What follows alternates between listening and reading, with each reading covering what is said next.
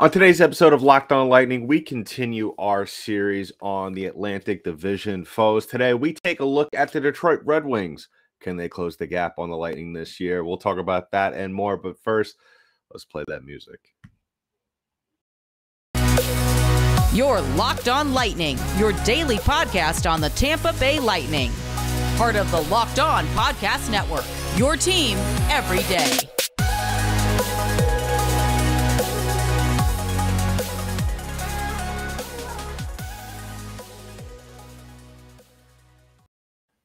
And welcome to another episode of Locked On Lightning, part of the Locked On Podcast Network. I'm your host, Adam. Thank you for tuning in today's episode and making us your first listen of the day. If you're watching on YouTube, thank you for making us your first watch of the day.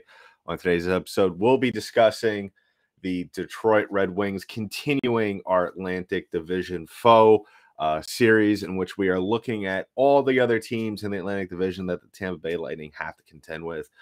In my opinion, and this might be a little biased, my opinion, one of the toughest divisions in the National Hockey League, if not probably the toughest division that we will see this year. As over the last couple of years, the Lightning have only really had to contend really and worry about the Toronto Maple Leafs and the Boston Bruins here and there, and then most recently the Florida Panthers, as they have taken a step forward in recent years in their competitiveness. But now we're starting to see those teams at the back of the pack really start to get it together. And one of those teams is the Detroit Red Wings. I've spoken on this podcast many times how I think that the Red Wings, at least in my opinion, when we look at this division, are the toughest team. You know, their record may not reflect that to a certain extent. 32, 40, and 10 last year. That comes out to 74 points, finishing sixth in the Atlantic Division for the Red Wings. And in their 4 games that they played against each other, the Red Wings went 1-1-2, taking 4 points from the Lightning, giving up 3.75 goals per game, and only putting in on an average 3. But you could tell the overtimes, those were tough. Those were tough games.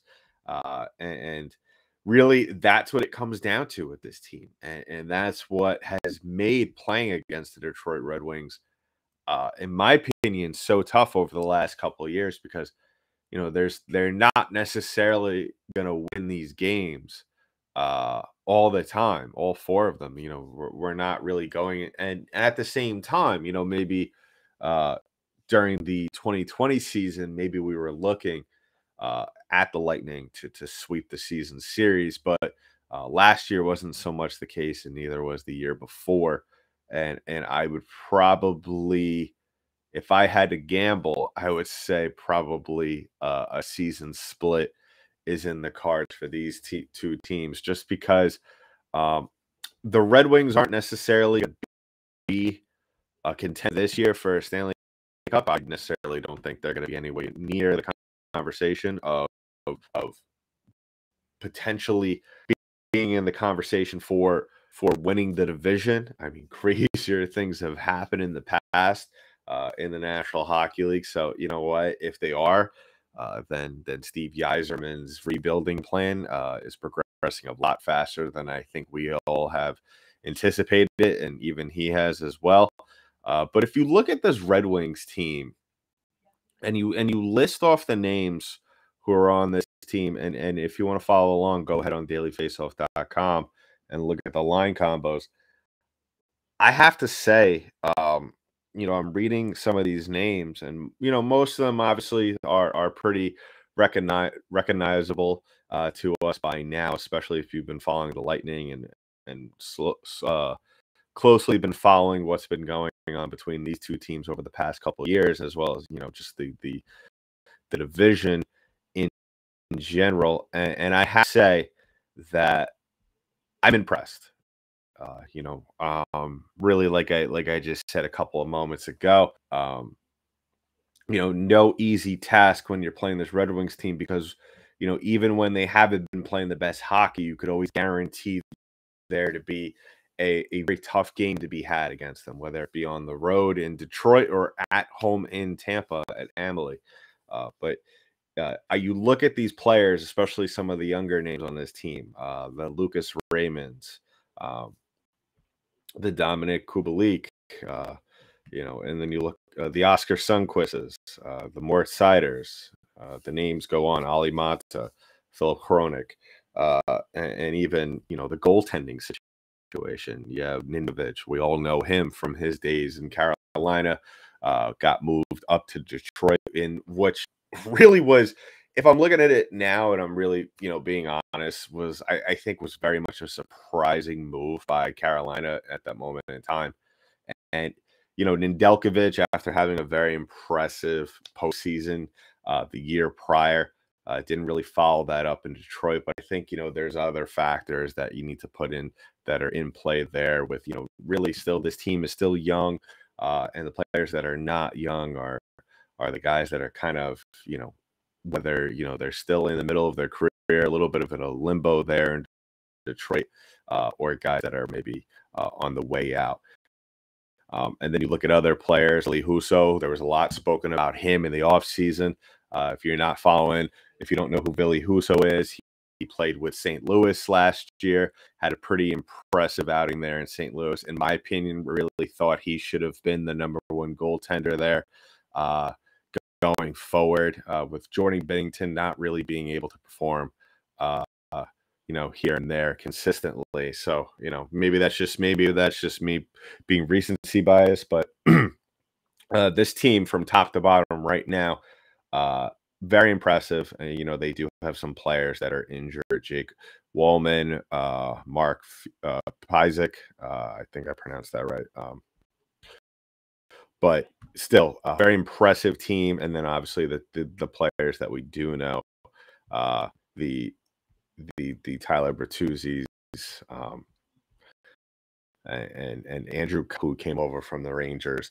So, you have a very good team, in my opinion, top to bottom. It's going to be interesting to see how they look down the middle. And that's really where they're going to be able to make their bread and butter. I mean, every NHL team, if you have Bennerman from the first line down to the fourth, you're going to put yourself in a good position regardless of how your wingers look. But, those first two lines, like I said, Dylan Larkin, the captain, Andrew Kopp, pretty solid guys, two guys that could also score. So that is something that Lightning are going to have to keep an eye out for. But you know what? They'll be up to the task with Braden Point down the middle. And I'm sure he'll be flip-flopped out of there with Stamkos if those first lines, like we spoke about on the previous episode when we spoke about the Bruins. Right now, as it's projected, it looks like Cooch, Stamkos, and Point will be on the first line together. I don't expect that to be a whole season thing. As we all know, John Cooper likes to flip things around from time to time and throughout the course of a game. So I wouldn't expect that to be set in stone. But, that is an all-star line. I would like to see that line out there more times than not. But then again, you got to balance out the other lines. So I wouldn't be surprised if, one of those guys gets moved down to the second line, excuse me. So, and then the third and fourth line, very interesting. You got Pius Suter and Michael Rasmussen. Two guys that, very talented players, have a lot of skill, still have things that they could work on here from time to time. I think that, I'm not going to sit here and say that they have the edge on the Lightning. I think on the Lightning's third line definitely stacks up way better than they do right now, even though they do have Dominic Kubalik and Filip Zadina, two very skilled players. One of Zadina, who's a very, very tough player, likes to lay big hits. So the Lightning are going to have to contend with that. But as we all know, the Lightning, they do not shy away from being physical. So that is something that also plays in their favor, as well as the surplus of experience, if you want to call it that. I wouldn't be surprised in that kind of situation if you see that Kubalik, Suter, Zadina line out there, that Corey Perry gets moved up to the third line just to bounce it out, help out Colton. and whoever else is on the wing side over there on the left side. So looking at their defensive core, you got Ben Sherratt, Mo Sider. If you followed any hockey last year, you probably would have heard Mo Sider's name be spoken about multiple times. A superstar in the making, if not one already.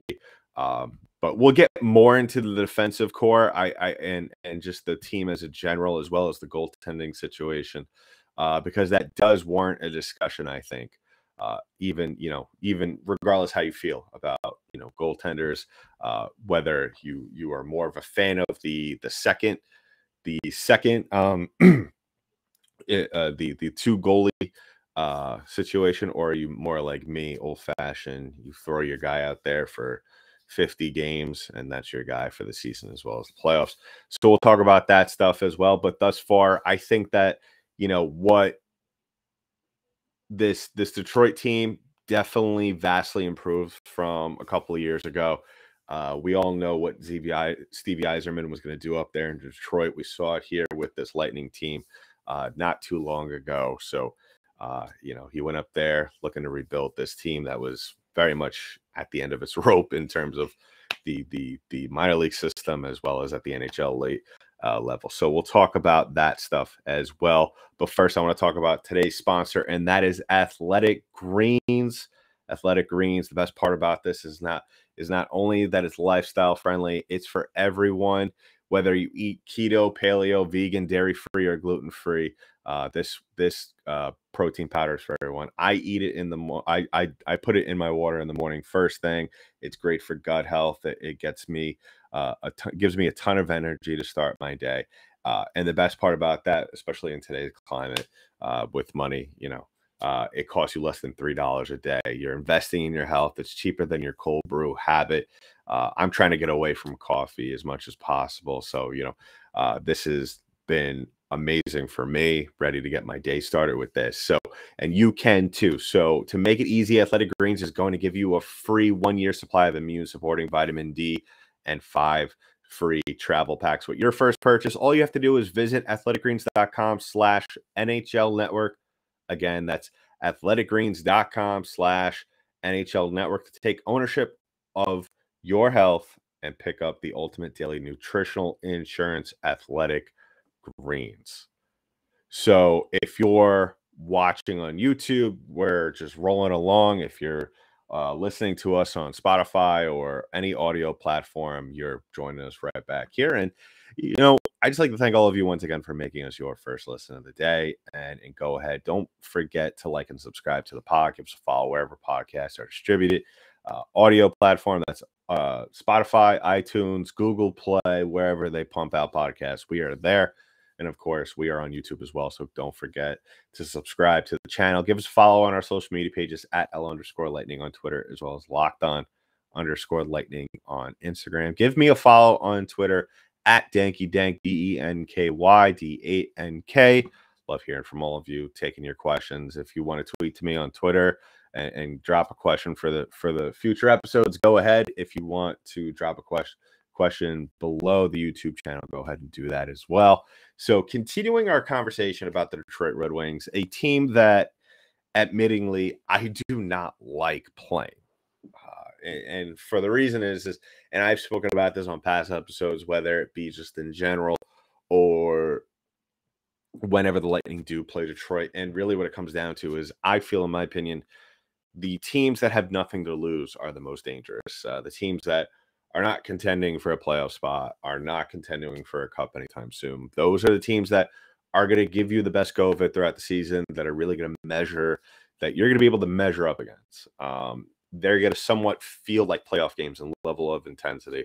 Those teams tend to not make many mistakes. Obviously, the good teams don't make many mistakes either. But I felt in a lot of situations, and I think a lot of it also had to do, I don't know, it always seemed like whenever the Lightning ran into the Detroit Red Wings throughout the course of the last couple of years, at least since we've been doing this show, it seems like the Lightning were always caught in this somewhat of an awkward spot in their schedule, whether they were coming off a long road trip or they just were not playing well, and the Red Wings were able to take advantage of that just to an extent to where it was they were able to make things difficult for the Lightning.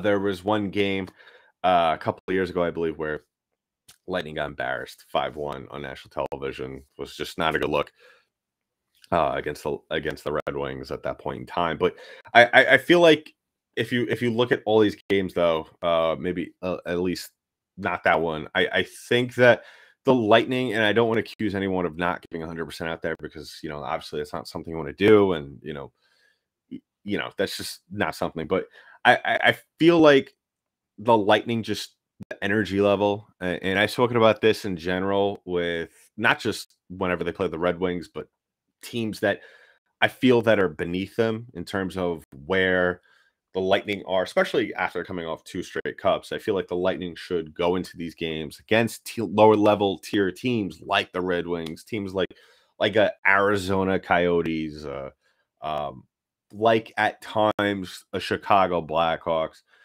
teams that really have no business in terms of making it a close game, like those teams. And the Lightning should be able to go out, win those games 4-2, 4-1. Maybe if Vasilevsky's feeling frisky that night, 3-0. And we didn't see that in these games against the Red Wings. We really didn't. We for the most part saw very close games. Like I stated before when I was talking about the record last year, 2 overtime wins for the Lightning. And I believe one of those games, if I'm not mistaken, go ahead and drop in the comment below. I will totally, if you've been listening to this show for a while, that I take full responsibility for any mistakes I may make or do make throughout the course of an episode. But I feel like one of those was like a last minute goal that the Lightning gave up off if I'm not, I may have been the Red Wings. It may have been another team, but I'm pretty sure it was the Red Wings, and it was at home.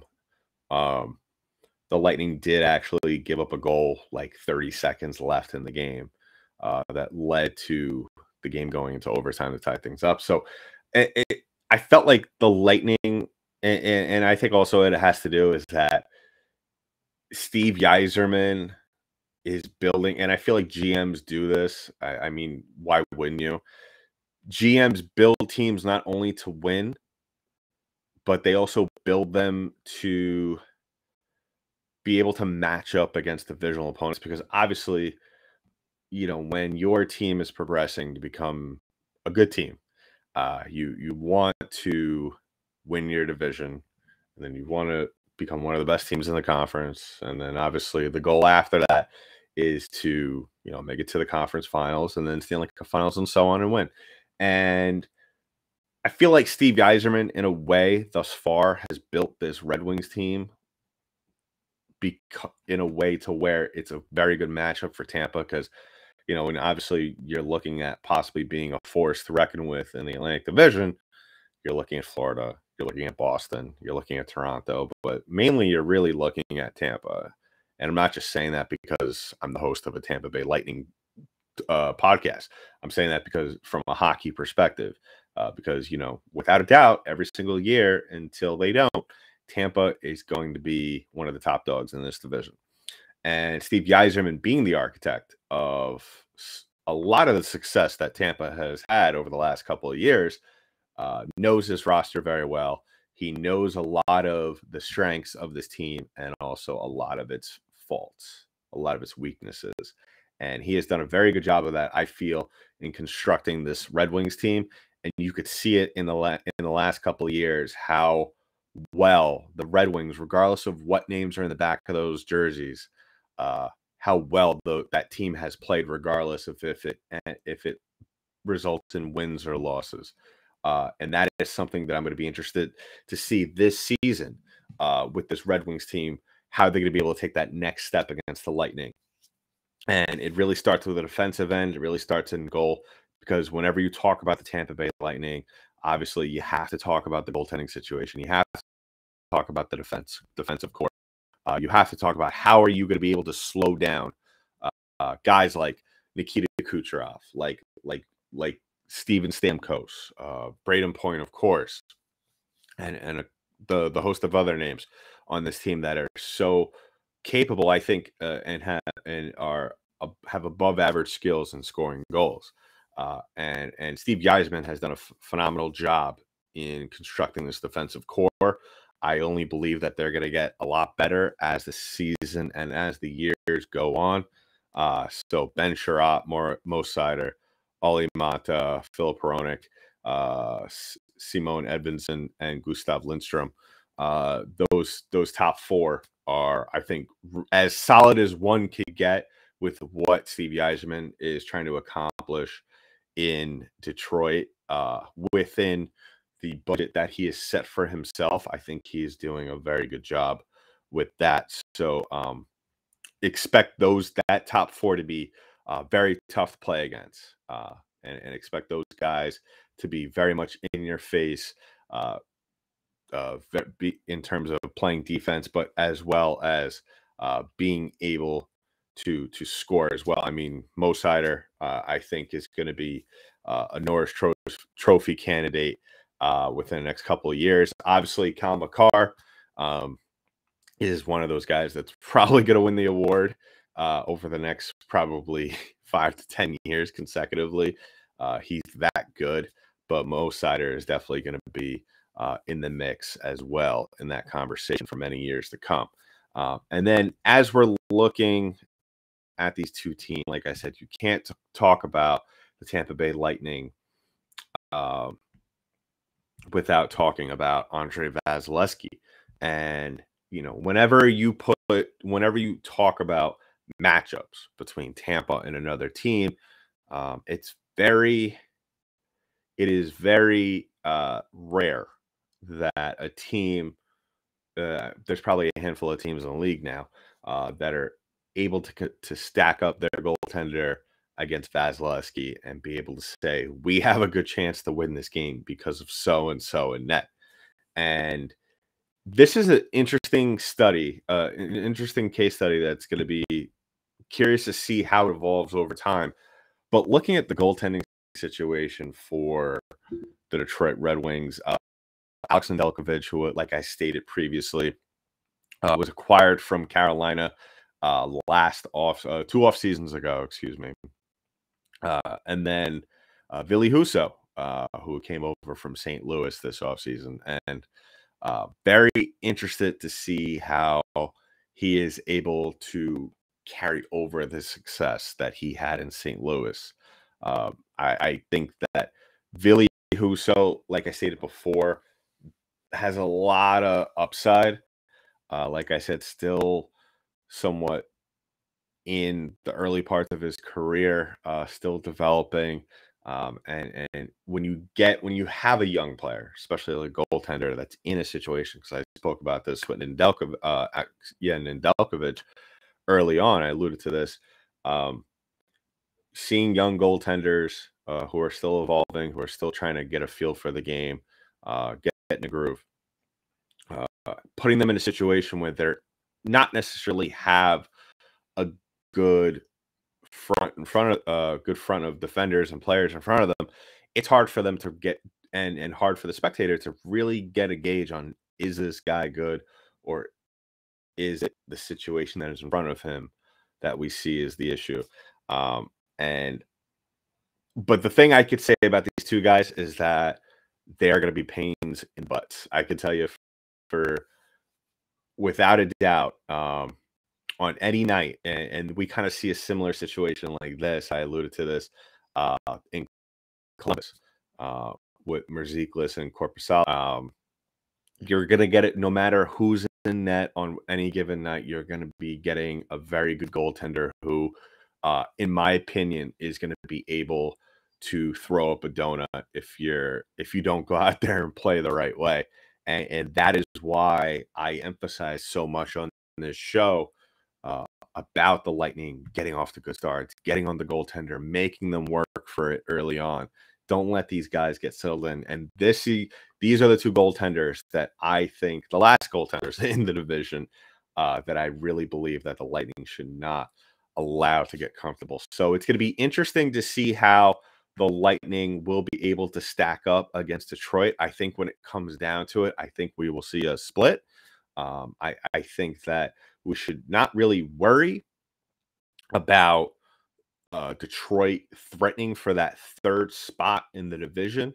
But I wouldn't be surprised if they're right on the fringe in the last couple of weeks for that last wild card spot. So we'll definitely have to keep an eye out for that as the season progresses. Thankfully, and I say this, and I say thankfully, not in terms of I'm scared of playing Detroit. It's just like I stated earlier, I don't enjoy playing the Red Wings.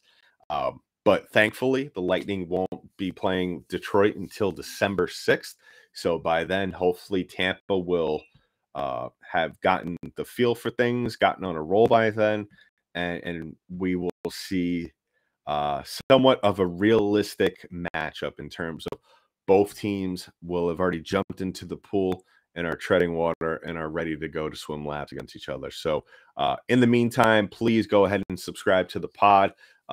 And so you're aware of the updates surrounding the podcast, as well as we progress towards the regular season.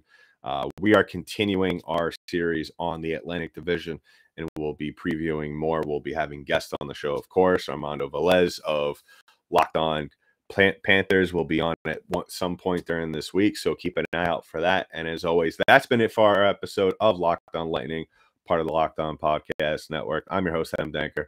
I'll talk to you in the next one.